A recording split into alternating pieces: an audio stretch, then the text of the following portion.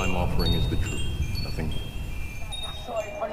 Alright, so welcome back to the page, friends. Today is Venus Day, so happy Venus Day. Let me turn the music down a little bit so we can talk about today's theme, okay?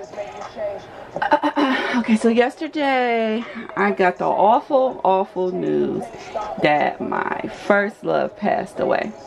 And I mean, this was puppy love, you know. Started off when I was in 7th grade, okay? And we were probably finally through doing the little dance of dating in 10th grade, okay? Because in 10th grade he had a baby by some girl, okay? That's neither here nor there. Today's reading is going to be, how do they feel about you now that they know it's over, okay? But before we start, I wanted to do a reading concerning the nature of love. Excuse all the paint and things on my hands. My daughter left some wet paint and things. I was trying to move it, but that's neither here nor there. So the first thing I want to do before we get into the reading is actually look at the nature of love.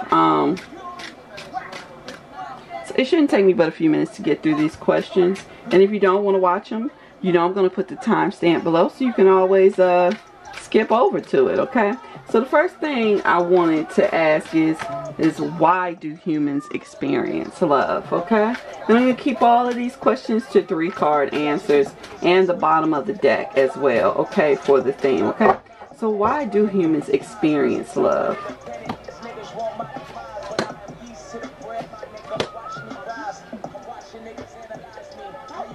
Alright, so the bottom of the deck is 8 of Swords. But in this 8 of Swords, it has to do with one realizing their true self and their true power and not allowing outside influences to influence the way they see themselves or to make themselves feel trapped. This is a card about being trapped, so I can clearly see that the universe's theme of humans falling in love or experiencing love is meant to be a freeing experience. It is meant to be an experience that helps you to see the strength in yourself through the experience with others, okay? So we have the 10 of Swords, the Queen of Wands, and Justice, okay?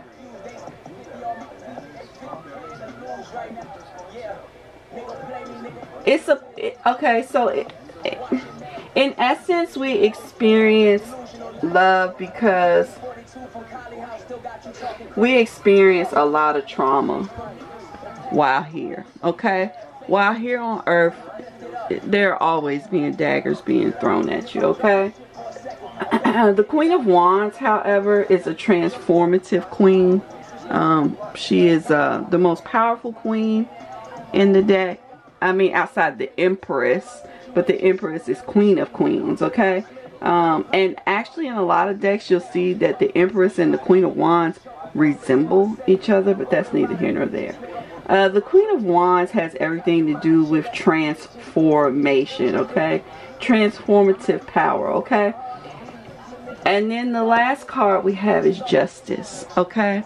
The line here is saying that we experience love because it transforms us and it balances things out. Life is a harsh experience. Love comes in to transform us and help us find our power and balance the power out as a whole, okay? So love is an empowering experience, okay? The next thing I want to ask is, why is love sometimes experienced differently even though the two people are experiencing the same love or in the same situation, okay? So why is love sometimes experienced differently even though both parties are experiencing the same thing together? Why is... I'm going to leave those out. Love sometimes experienced differently even though both parties are there together.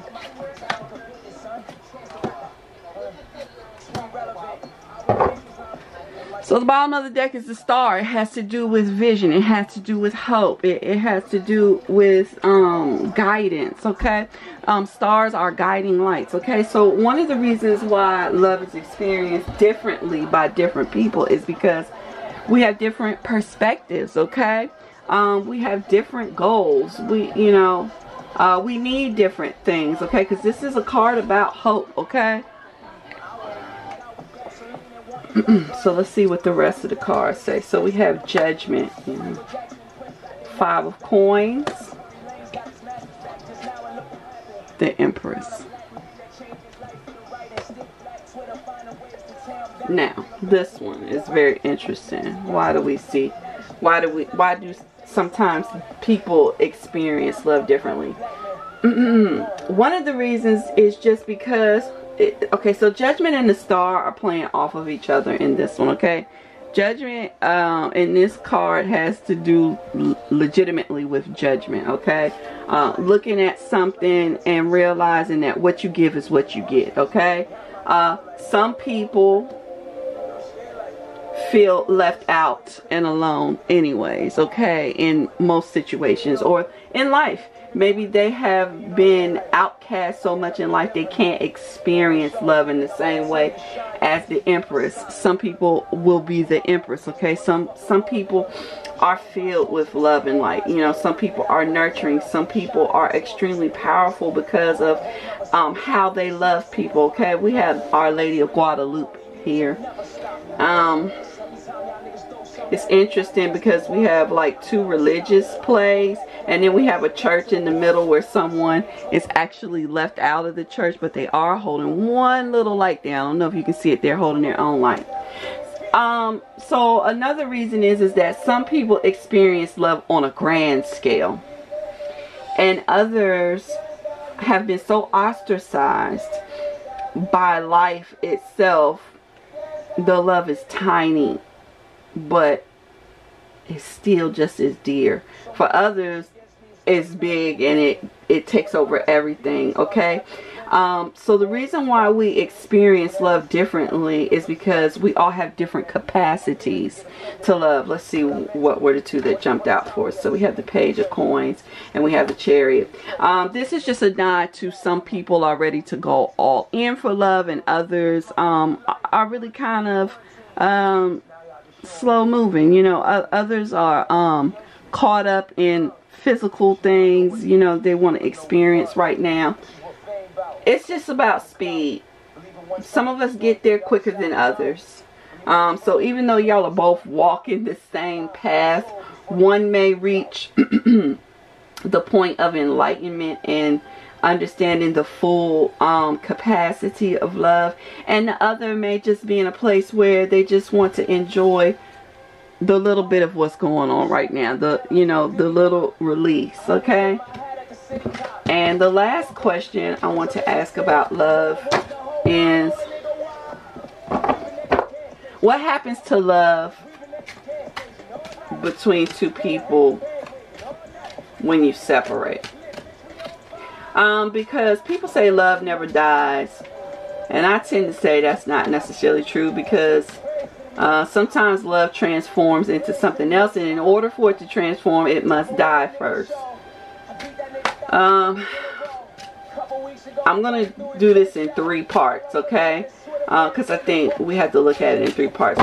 The first part of what happens to love when we separate is just in general. I'm going to do 2 cards for that one. The second one is what happens to love when we separate, not on bad terms. And then the last one is going to be what happens to love when we do separate on bad terms. Love is its own living entity.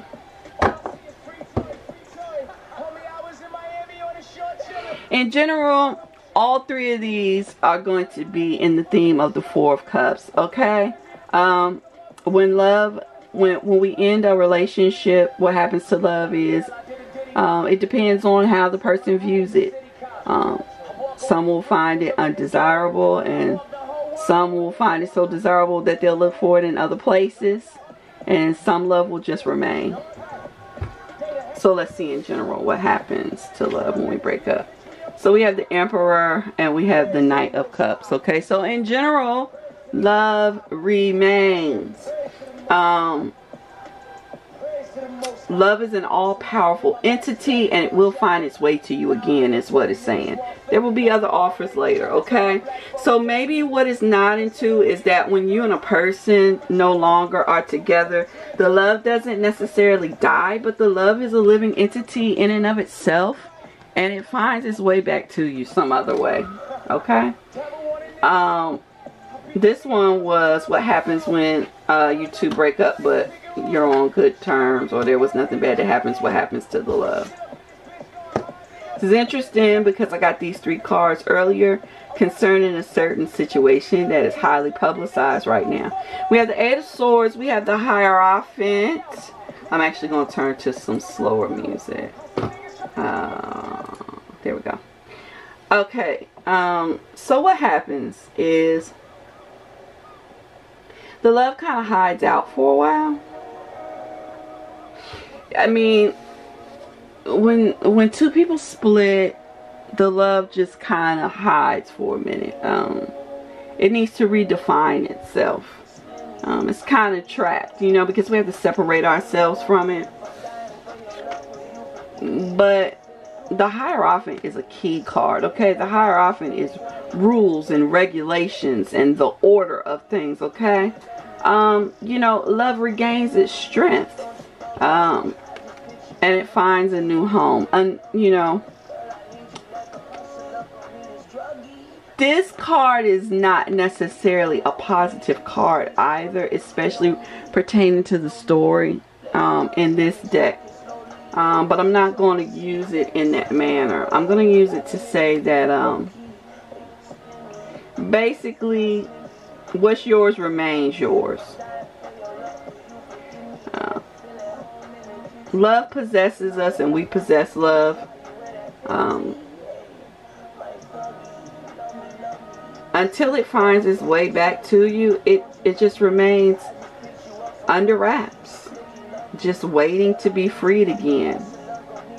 Even in a good situation, there's a type of pain that we feel when we separate from someone that we love that requires a lot of silence. Now what happens when the love, when 2 people split up because something bad happened between them? I have the 6 of Coins. What happens to the love? The Ace of Cups. 2 of Coins. That's interesting because it seems that when things end on a bad term, love is actually a little more kinder to you. The other day I used this deck and I was trying to show how they use flies and beetles to show how shit turns to prosperity at times. You know, like we fertilize our plants with shit. Shit is a nasty thing, but it helps to grow the things that sustain us. Love finds its innocence again. Is transformed back to an innocent form. It is then offered to you again, and the next time you learn how to balance it, okay? It's just that love is just one of these things. It just keeps moving. It just keeps moving. It makes any adjustments that it needs to make. It's going to find its way back. As we got from the first 2 cards, love is just going to make its way back to us, okay? Alright, so let's get into our Venus Day reading. What did I say it was going to be, guys? I think I said it was going to be, I don't remember. I'm going to have to pause on that note and review and come back. Sorry. Alright. I couldn't review the video, but I thought about it. I was like, oh, okay, I know what it is. What are their feelings for you now that it's over? You know, where is their love? Like, what is the, you know, what happened to their love after y'all separated? What are they feeling for you now that it's over? This could be something that's newly over. This could be something that's been over for 30 years, 30, 40 years. I'm going to keep it simple. 3 cards. Actually, I'm going to make it 6 cards. I'm going to do 3 of these and 3 of the Fin de Siècle. Okay, Fin de Siècle. I don't know why I keep getting it wrong. So we group 1, group 2, group 3, and group 4. Alright. How do they feel now that it's actually over?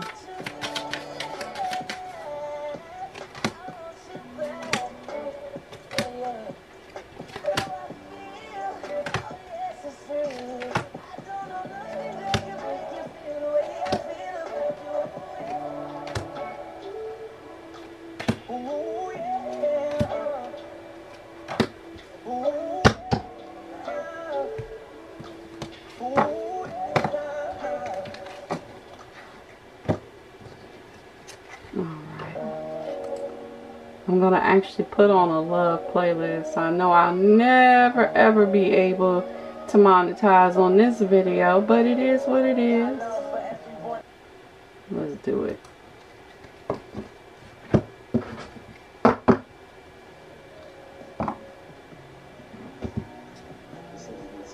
Can y'all see your choices? Okay. Alright. Okay, so here's your options. We have group 1, group 2, group 3, and group 4. Alright? And while you guys are deciding, I want to do my normal spill. I want to thank everyone that has subscribed to the page thus far. Old subscribers as well, and especially the new subscribers, because you old subscribers, I've given y'all props a million times. But thank you guys so much for becoming a part of our family. If you find yourself watching this video and you haven't subscribed as of yet, I'm asking the same question that I ask every time. Why the fuck not? It's free, it's fun, and we're getting facts over here, okay? So hopefully you guys have had the opportunity to figure out which group you want. Yes, I am vaping today. I'm going to move these to the side so we can get on into group number 1. Let me get a little sip of water. Oh, no. Says he would not. It's something never knew would get you high. When we touch, baby, I wanna do all the... Let's see. Okay, so how do they feel now that it's over? It's interesting because they feel like you were really nurturing. They feel like you were really solid in the relationship. But they also feel like they never expressed that the way that they should have expressed it. Okay?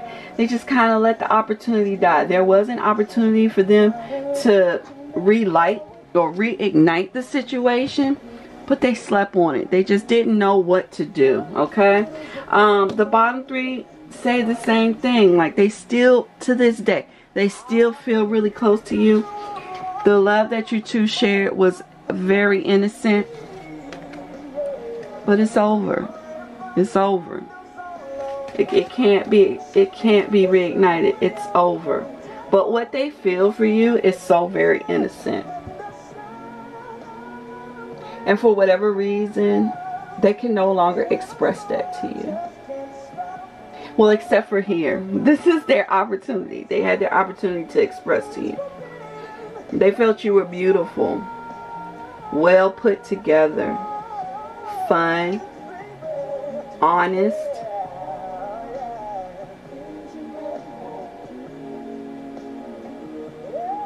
exquisite. Somebody's ex feels that you were exquisite in your natural form, and you actually like to dress up a lot.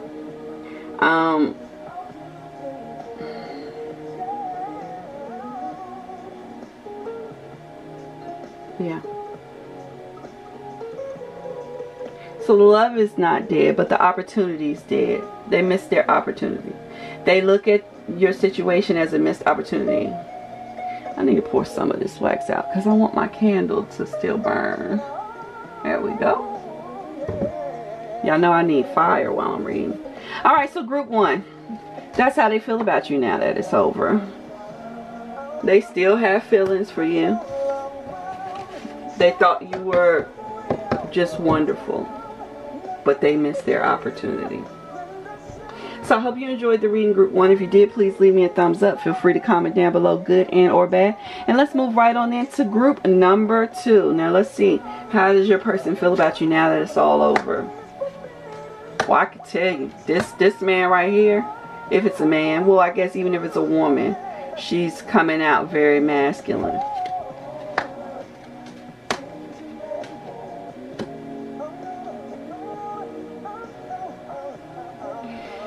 Okay, this person wants another opportunity. I mean, they still want to share the cup with you. Alright, they still want to share the cup with you. And they're making movements to be with you again. Damn, they are climbing ladders of bones to get to you. Just meaning it's the situation is kind of dead, but it's still alive. This is about transformation. Like I said earlier, the Queen of Wands is about transformation. The King of Wands is also about transformation. It's also about passion. This person is still burning with desire for you. There is definitely something that has changed since the two of you have separated. In particular, some of you were involved with someone that may have lived some sort of illegal lifestyle, and they've decided to change it up before they come to you. We go from the main man to the wealthy man to the courthouse, okay? This is about coming bearing gifts. They want to come back. They want to come bearing gifts. They want to make it official, okay? They want you two to be an official thing. They want to show you what all they can do for you. Maybe before they were just there. We have, to me, what would be considered an ace on top of an ace, okay? They want to move heaven and earth to make things work out between the two of you, okay? But at first, you two were just together. They were with you and you were with them, but I don't feel like they had too much to offer you. I think that they're coming back and they're trying to show you that they have something to offer you and they want to make it official. So there is also the possibility that with this Three of Wands, this Three of Wands actually kind of reminds me of a thief in the night, although it's not a thief in the night card. I feel like there's a strong possibility that many of you in this group were together, but it was not an official relationship. This person wants to make it official, okay? So I hope you enjoyed the reading, group 2. If you did, please leave me a thumbs up. Feel free to comment down below, good and or bad. And let's just move right on into group number 3. Flipped a bunch of them itching for you to scratch them. I'm tired of hiding what we feel. I'm trying to come with the red. I want them to know, yes, D'Angelo, you're my lady, yeah, you're my lady. Alright. This is a secret relationship. Can't tell you why I know for sure, but I know it is. Well, I could tell you, but we'd be here all day. So, now that it's over, and if this was not a secret relationship, this is not your group. I promise you it's not. Now that it's over, they can't let it be over.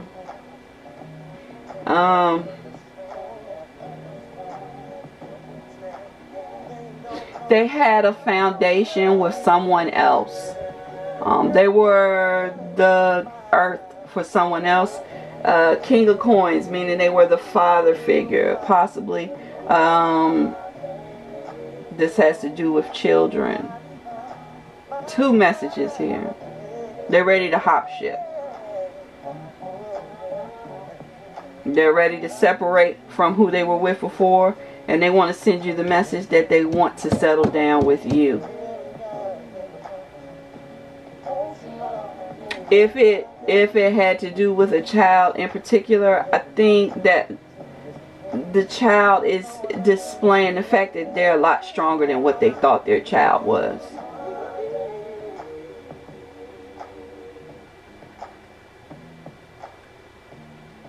Either that, or it's just that their passion is just getting away from them. Like, they can't not come towards you.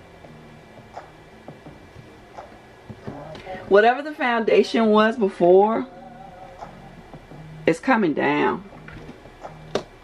Whatever they were attached to before, there's also the possibility that they were caught up. I take it back. I said it couldn't be not secret. It could have been that they were so caught up in their finances. And that's funny, because then it kind of looks like they may have lost financially what they were chasing after. And after the loss, they just realize they need to communicate with you. Like, they need to connect with you. Like, you're it. You're it for them. How do they feel now they know it's really over? It can't be over. They're ready to shake up all foundations to bring it back together again. That's how they feel now that it's over. So if you enjoyed this reading, group 3, please leave me a thumbs up. Feel free to comment down below, good and or bad. Let me put these up quickly, and we'll move right on into group number 4. Okay? And let's see, how does this person feel now that the relationship's over? We have Temperance. We have 2 of Coins. We have 2 Balance cards here. We have the Hermit. Yeah. Poverty. Official person. Distant horizons. Alright. This person feels like, now that it's really over, they learned the lesson. There was a big lesson they learned. I feel like we have the 2 of Coins here, and we have a 2-2. I feel like one of the biggest things they feel is that they missed an opportunity to rise to the occasion.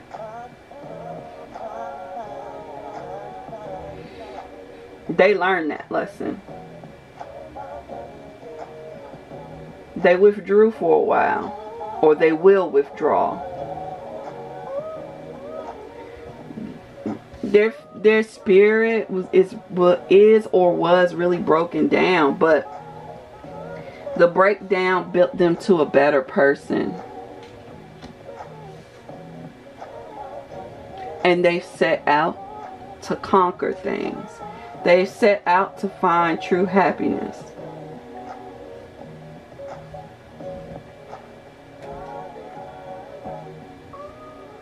It's like losing this relationship actually gave them peace and courage, direction.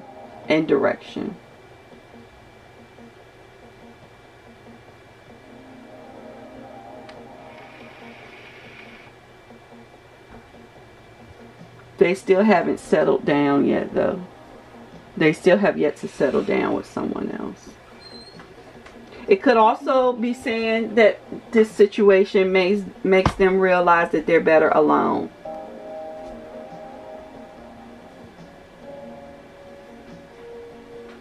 Maybe they don't have what is necessary to keep a relationship going.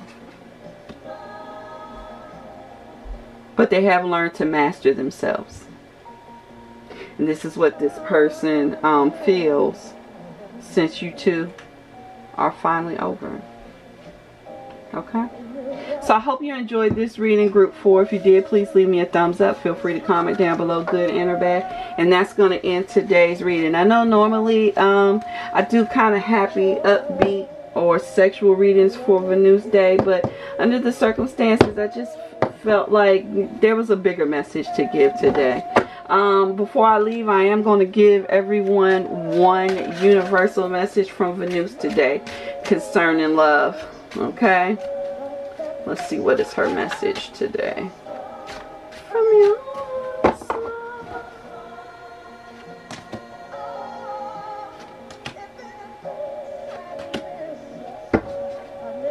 Alright, what she's saying is persevere. Love is the strongest force on earth. She's saying when things break down, keep pursuing them. Work hard. Work hard to have what you want. If this is a love that you really want, don't allow outside interference to keep you from being able to have what you want or what's yours. Alright? That is Venusa's message today. Persevere in love. Alright? So, if you have an altar, please leave a little something for the goddess Venusa and my steadfast, okay?